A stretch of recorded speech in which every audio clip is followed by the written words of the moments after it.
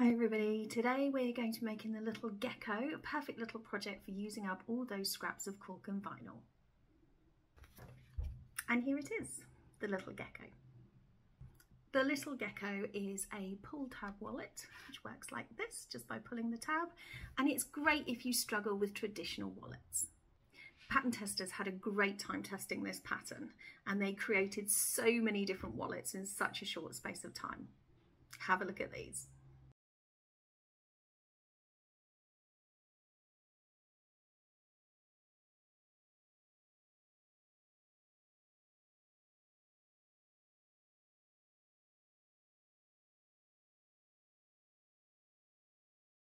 This is a beginner level sewing project, so it doesn't matter if you've never sewn with cork or vinyl before, you're going to find this really easy.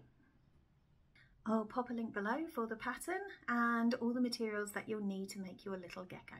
I'll also pop a link below for my group, the Cork Fabric Sewing Corner, which is over on Facebook, and on there you can chat to people about all your cork creations.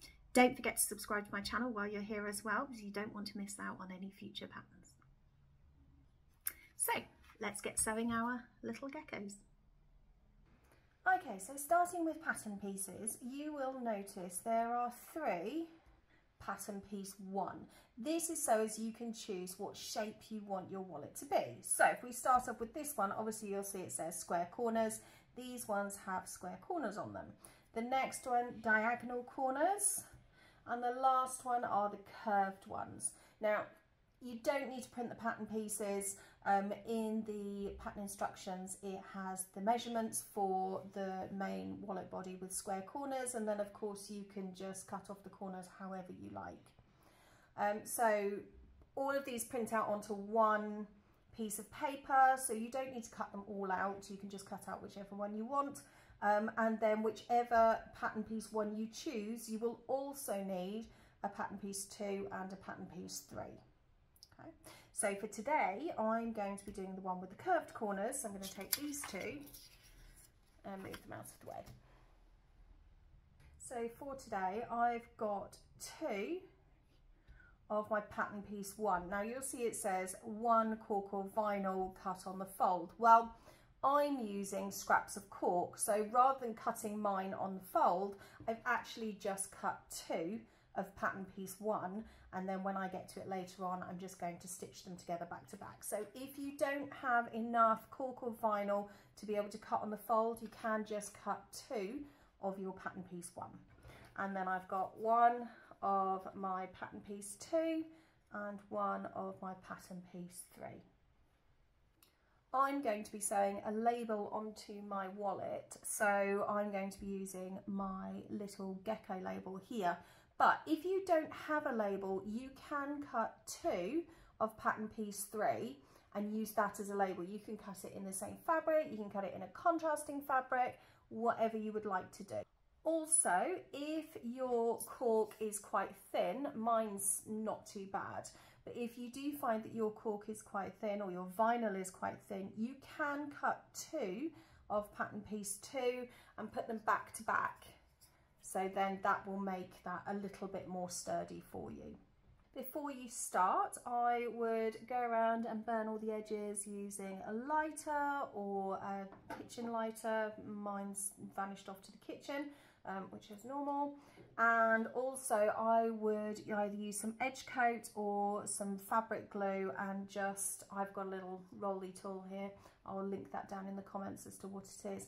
But I would just use your fabric glue or your edge coat and just do all of the edges of your cork if you're using it before you start. So burn the edges first to get rid of any fluffy bits off of your cork, and then go around with your fabric glue or your edge coat and treat the edges. So this is how, if you've cut it on the fold, this is what it will look like. Okay, so we've got a left side and a right side. On both of those, we're going to find the midpoint. So we're going to bring back our pattern piece to find the midpoint along the top edge. And you'll see on the pattern piece, the midpoint is marked. So we're just going to take our marking tool and just mark our midpoint on both sides.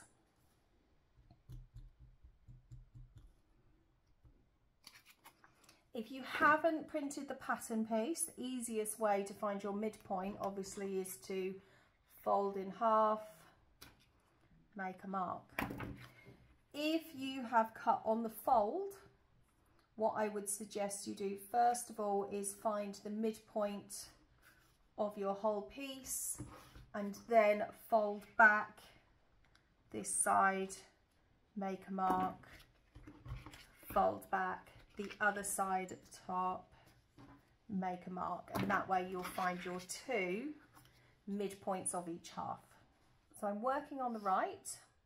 I'm going to measure down from that midpoint the distance marked in the pattern, and then I'm going to draw a horizontal line across so as it's centered across on the right, and then I'm going to do the same thing over on the left. I'm going to measure down the distance in the pattern and then draw a centered horizontal line across. Okay, so you can see I've got two horizontal lines, so both sides are identical. On the right side here, we're going to cut a slit. So we're going to use our craft knife and we're going to cut a slit through the length of the line that we've marked. And then we're going to take a small hole punch and just mark two small holes at either end. That is optional. If you don't have a hole punch, you don't have to do it. Okay, so now I have my slit here and my two little holes punched. Now, as you can see, my cork is super fluffy. So I'm going to take a lighter. I'm just going to burn the edges of the cork there just to seal them off. Okay, so now I'm going to use a little bit of glue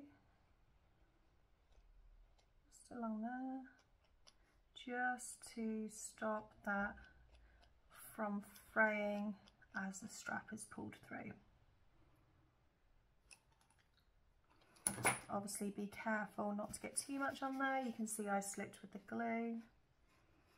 Let's wipe that off. Check it hasn't come through to this side. Let's clean that off a little. Make sure that doesn't get stuck together. Okay, so we're going to top stitch around all four sides of our pattern piece 2, and we're also going to top stitch across the top edge of our pattern piece 1. If you have chosen to cut 2 pattern piece 2, you can stitch them together at this stage. So we'll be stitching the top edge and around all four sides of pattern piece 2 using a 3mm stitch length, which will be 3mm or 1/8 of an inch from the edge. So turning back over our two pieces, so we have our slit here and our marked line here. So we're going to take our pattern piece 2 and we're going to line up our pattern piece 2 with the marked line on the left. Now you need to decide which way round you want your cork to show when you pull the strap through. So if your cork is facing right side up, then when you open your wallet, or you pull your wallet through, I'll just demonstrate, when you pull your wallet through, your strap will be showing right side up. If you attach your strap wrong side up, then when you pull your strap through, it will show wrong side out facing you and right side on the back. So you need to decide which way round you want it to show when you pull your strap out. Now, if you've sewn 2 pattern piece 2 together, that's not a problem, it doesn't matter. The only thing to be wary of sewing 2 together is make sure that your slit is big enough for the thicker piece that you're pulling through. So I have only cut 1, so I'm going to sew mine so as it's right side up, so when I pull it out I can see the pretty side and it doesn't matter if everybody can see the other side. When of course your cards are in, the strap doesn't show on the outside at all. And now we're going to measure down on both sides of the strap from this top end, a distance which is marked in your pattern piece, in your pattern instructions. Okay, so making sure that your strap is straight, which mine is more or less, even with the glue. We can see we've got 2 marks here. So we're going to take this over to the sewing machine and we're going to sew a box. I'm going to start at the top corner here, go down to my marked line, right the way across, up the other side and across the top, and then I'm going to sew an X across the center for stability. If we don't do that, we run the risk of our strap pulling off. Now, if you have a label or you have cut an extra pattern piece 3, then you don't need to worry too much about your stitching. However, if you are not going to put a label on the other side here, you need to make sure that your box that you sew is really, really pretty, because otherwise it will be seen on the front. Okay, so turned over, obviously this is now back to front.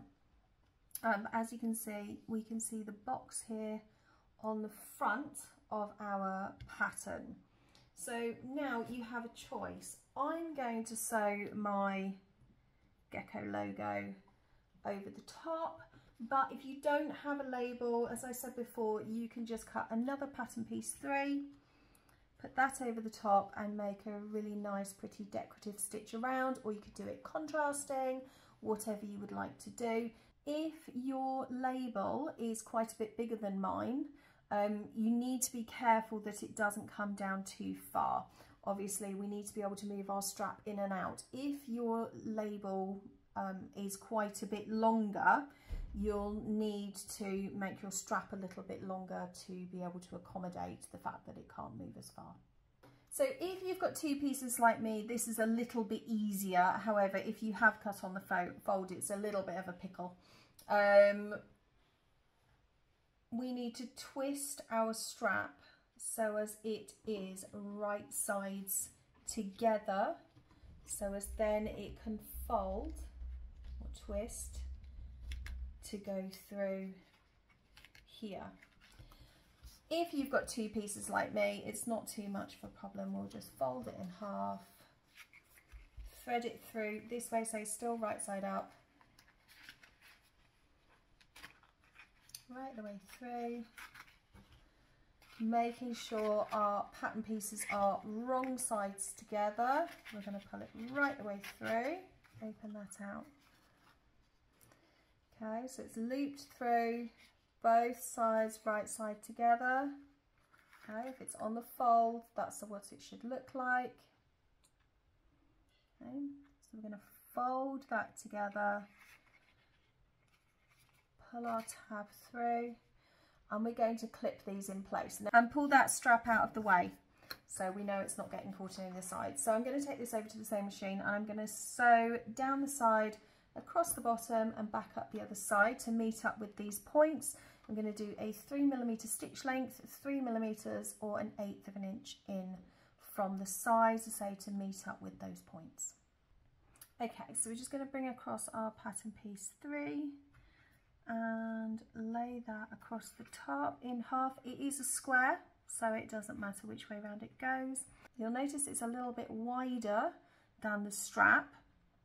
That is intentional, don't be tempted to trim that off. We need that a little bit wider so as when we're pulling our strap back through, it doesn't accidentally end up going back inside. So that is intentional, don't trim it down. Let's clip that into place. Make sure that it is lined up correctly. Otherwise, when you're stitching, you might miss sewing through the back. So I'm going to take this over to the sewing machine and I'm going to sew a box around all 4 sides using a 3mm stitch length, 3mm or an 1/8 of an inch from the edge. Okay, and there we have it. So all stitched around, and I've just burnt the thread a little bit with a lighter just to stop it from fraying. So now we just need to check that it works. So there we have it, one little gecko wallet.